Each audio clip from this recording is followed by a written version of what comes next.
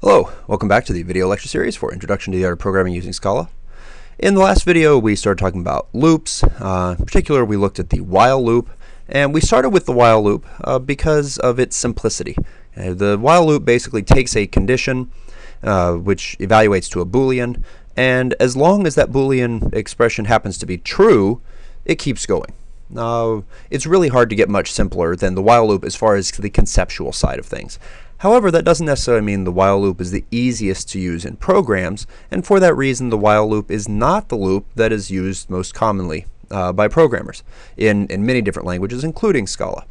The loop that is actually probably used most commonly in most languages is the for loop. And so in this video, we want to go over the basics of the for loop. Scala's for loop is actually very powerful, so we're going to have two videos covering the different aspects of the for loop. But we want to start with just the basic things. So let's go into Scala, and we'll start off doing an example very much like what we did with the while loop. I want to count to 10.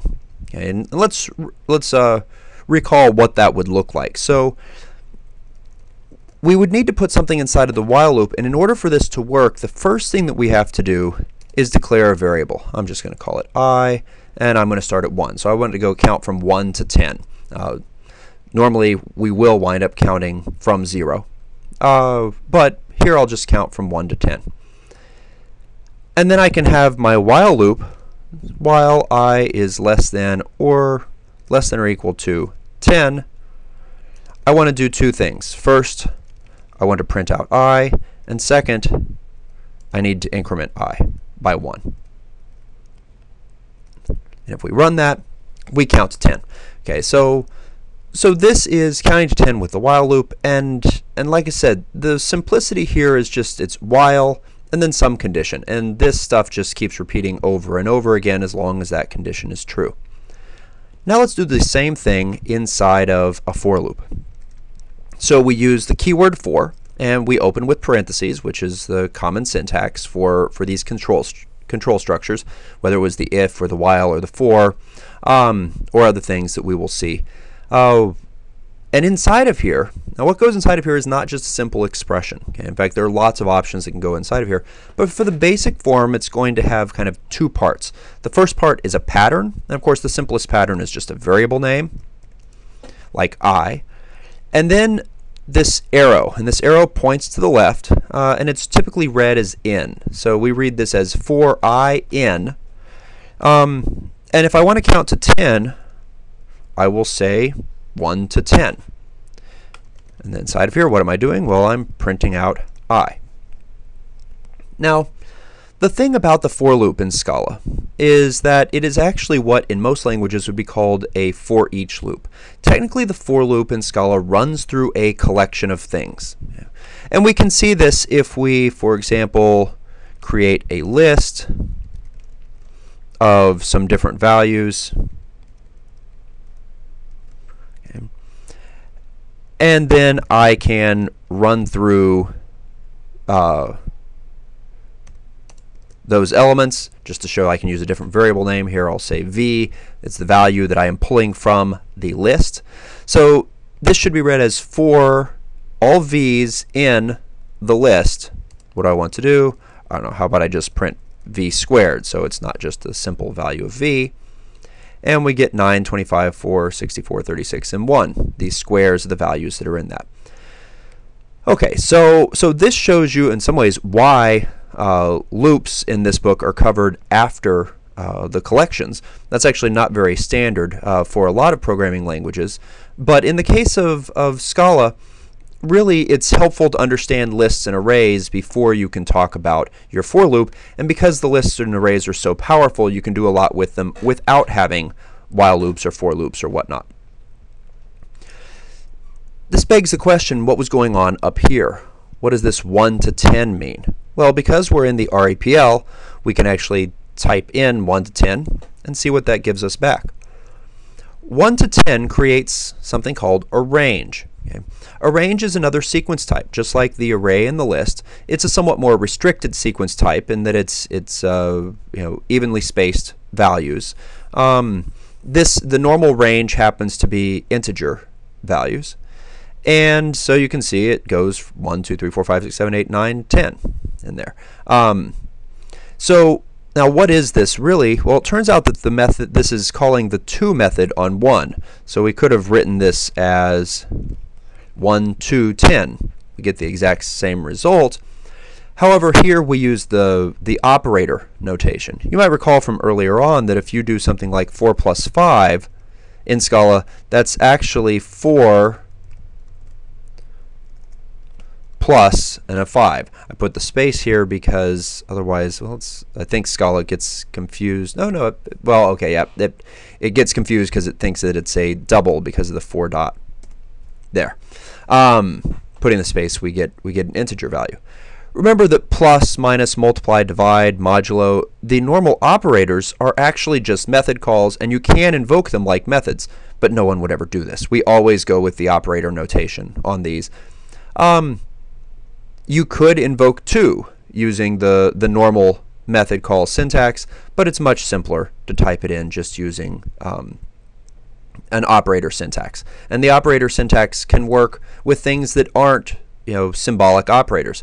Any method that takes 1 or 0 arguments can be called leaving off the dot. So now it should make sense to you why this loop right here worked and did what it did. The 1 to 10 produces a range object which has the values 1 through 10, and each value is put into I one after another, and we print them out. Okay, so that's what's the most basic use of a for loop. Some other details of range. What if I wanted to count down? Okay, what if I wanted to say, for example, well, I want I in 10 to 1. Well, turns out that won't print anything, okay? Because by default the range is counting by 1. At least your integer range by default counts up by 1s. So if you want to count down, we have to tell it to take a different step. And we can do this very simply. There's a method called by on the range. And if I wanted to count down, I tell it to count by -1. And I would get that. If I wanted it to only print the even numbers, I could have it count down by -2. Had I gone from 1 to 10 and I only wanted the odd values, I could say by 2 and get that. You can also make ranges of other types. So the char type has has a to method which will give you a range. Notice this isn't a normal range, this is now a numeric range. Like I said, the basic range only supports ints. For chars, we get something that is slightly different. If you want every other letter, you can tell it to go by 2. One thing that's worth noting here is if you do this for doubles, turns out that just using 2 doesn't quite fully specify things. Whereas for integral values like the int or the char, or short or long or byte, just using 2 will say, okay, I'm going to create a range and the stepping is 1. It counts by 1. If you do this with doubles, there is no default stepping. It doesn't really make sense to have one. So instead, you have to specify. So if you wanted to count by 1s, you can say that. Of course, the thing about being doubles is that you could very easily just be counting by 0.1 or 0.2 or 0.5, whatever. If you're watching closely, you might wonder, why are all these digits here? Go back to chapter 3 and remember the fact that doubles are not perfectly precise, and it turns out that 0.1 is a repeating binary number, which is why we don't represent money with doubles normally. Okay, so that is the use of a for loop. We saw it with ranges. We did it with a list. You could do it with arrays. Whatever you want. The for loop will pull things from collections and run through them. The use of the for loop so far. So let's go back up here to one of our for loops. Sure, and I'll just go back to the basic form. Here I use the for loop as a statement, not as an expression. So remember the distinction here, an expression is something that has a value.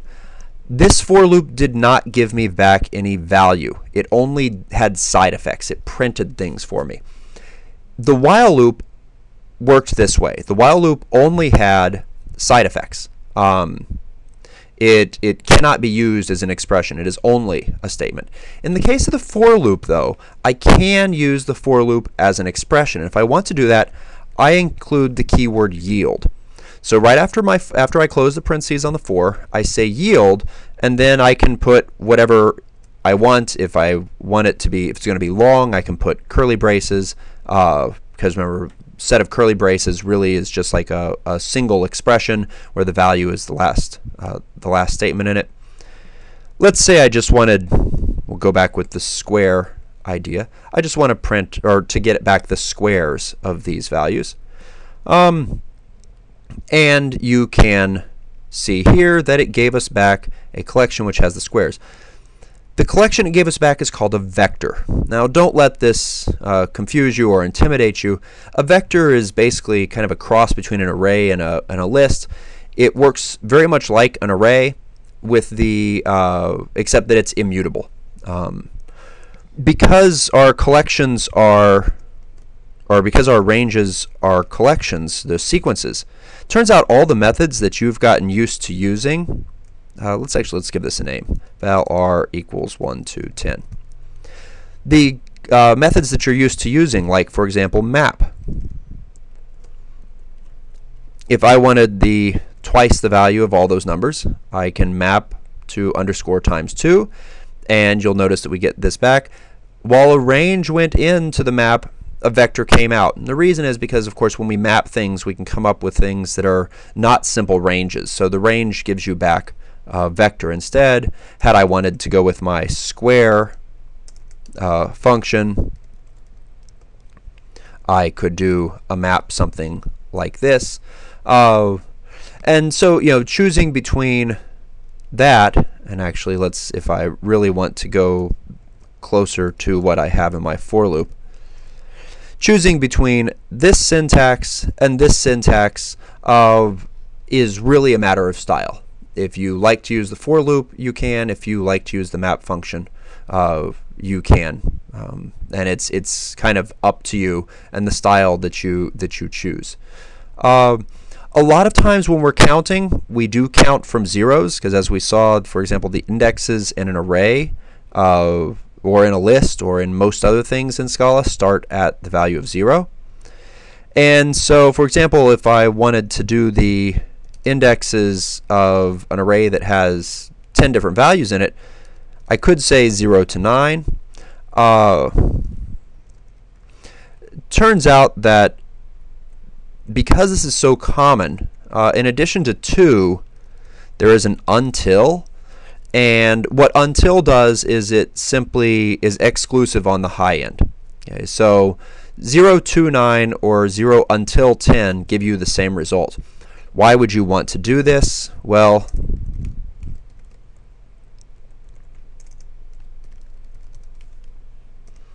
for reasons like this. So if I replace this with a 2, and in fact we can do that, this crashes, okay, because I can't go up to the length. The highest index that we have is the length -1, and so you could say -1, but instead it's customary to use the until, which excludes the top value. So 2 goes all the way up to the top value, until doesn't.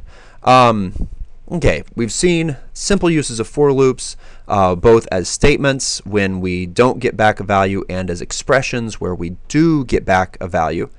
And what I'd like to do with this real fast is to play with a little bit of data, because these were kind of just playing little games. I would like to actually write a little bit of a script here.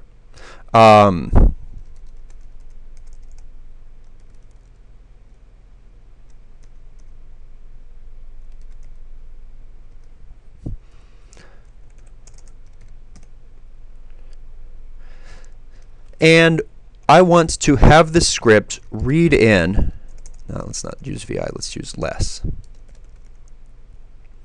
a CSV file. Now this CSV file happens to come from the Bureau of Economic Analysis, the BEA.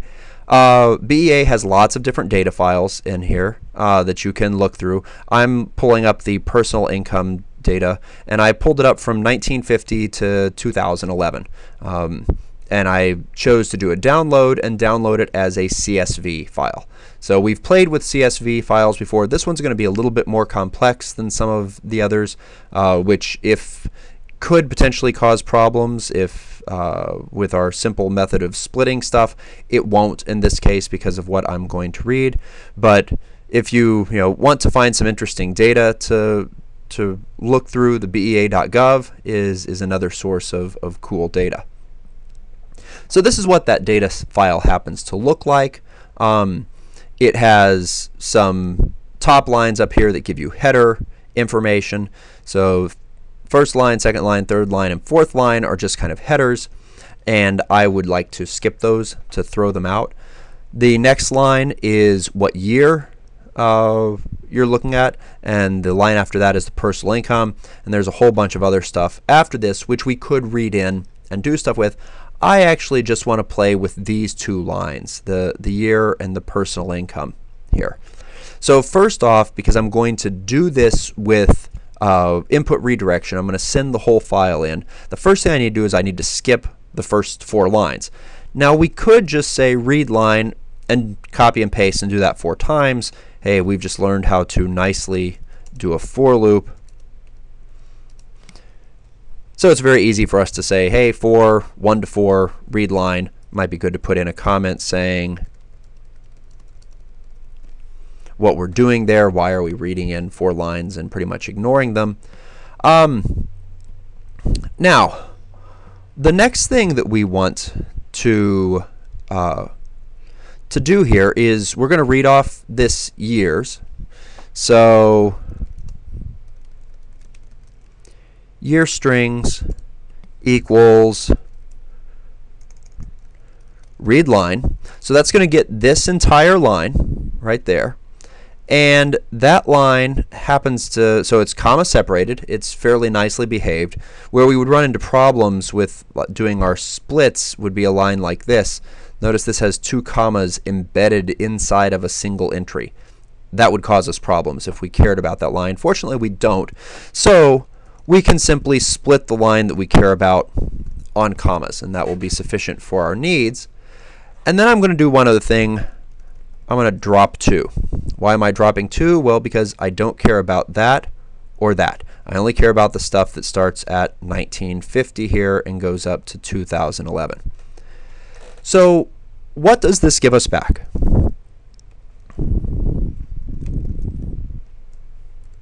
So first, actually, let's go ahead and print that out in the name of showing you what gets messed up here.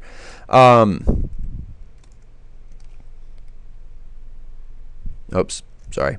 I do need to do the input redirection.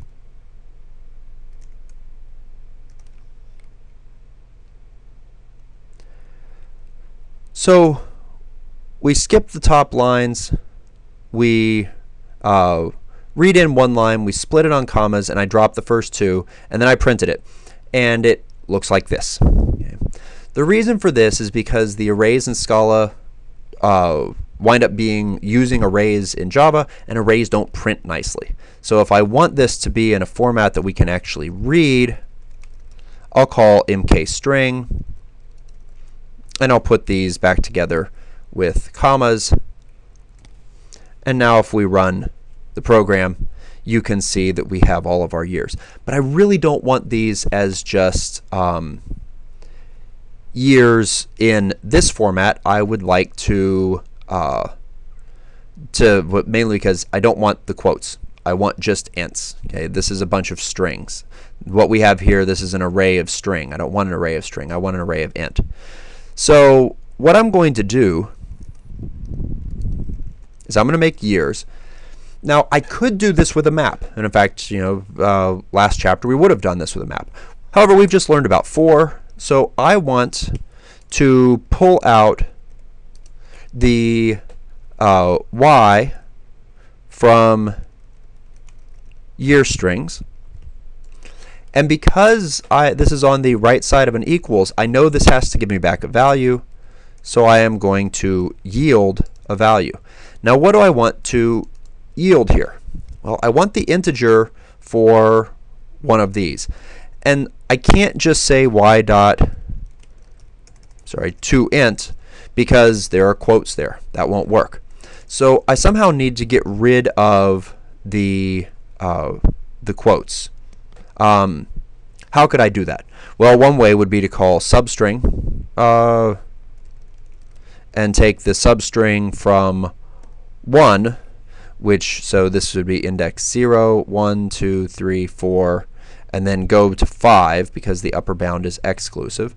So that would be one way of doing this. I guess we could also do a remove on the quote. Let's play with that one. Remove all.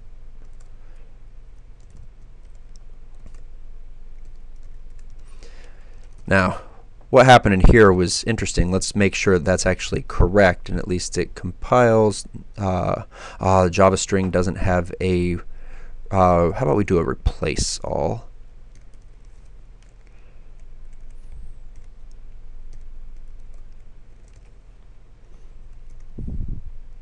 That'll work. Okay, so I'm going to replace the quotes with nothings. You might look at this and wonder, what is going on here? What is this? Well, this is that problem that I have where I want to represent a double quote, but if I just put that, well, this isn't so happy. If you want to represent a double quote inside of double quotes, at any point, you need to put a backslash in there. The alternative is to use the raw strings, which are which have triple double quotes. In this case, because all that we have is a single double quote, I went with putting in a backslash. So that gives us back the years, and we can verify that that worked.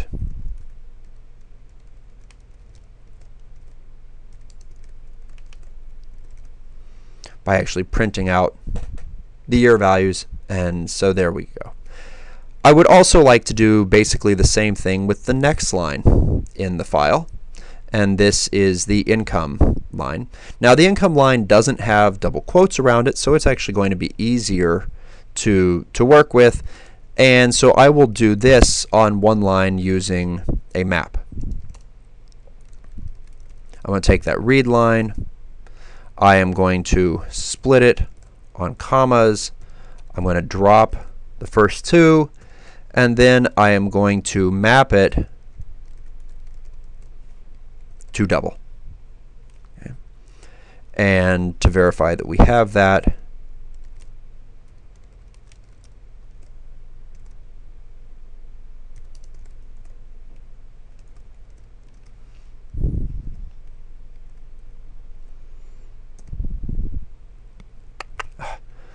put a comma instead of a period. There we go. Okay, so so we've pulled out all of the income values, and now the question is, well, what to do with this? What could I make or do calculations on? Simple things to do might be to pair things up. And now how could we do this? Well, a simple way to do this would be to just take years and zip it with income. Another thing that's interesting to do is to take the difference from one year to the next. Okay, so the year-over-year difference inside of here. How might we do that? Actually, let's calculate this in two different ways. Called diff1. One way is going to be to use a for loop that goes through the indices. So I want to do for I in, and there are two ways of writing out okay, so 0 until how about income dot length minus 1. Now you might wonder about this, why the until prevented me from doing a minus 1 earlier, but if you're going to take the difference between 2 years, so if I'm going to take the difference between the income sub I and the income sub I plus 1, I have to start not on the last value. I have to stop not here, but I have to stop here because I'm looking at the next thing in line. So I need both an until and a -1 here. And then what I want to yield is income sub I plus 1 minus income sub I.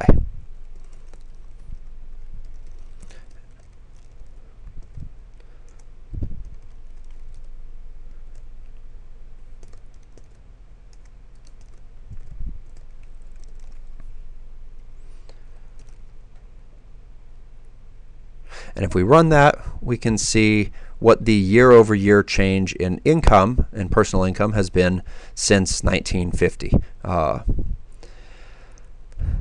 It's just because it's worth doing so. Instead of printing those with comma separate, if I wanted to print each one on its own line, different way of doing this would be to say diff1 for each print line. Let's save that and run. It's also interesting to note that because the for each takes a single argument, we can do this using operator notation. Make sure I save. Okay. So diff1 for each print line prints out all the elements. Just to show how it works, let's take a different approach to doing this diff. Instead of running through indices here, I want it to do this in a different way, and I'm actually going to utilize the pattern matching here. So I am going to put in a pattern.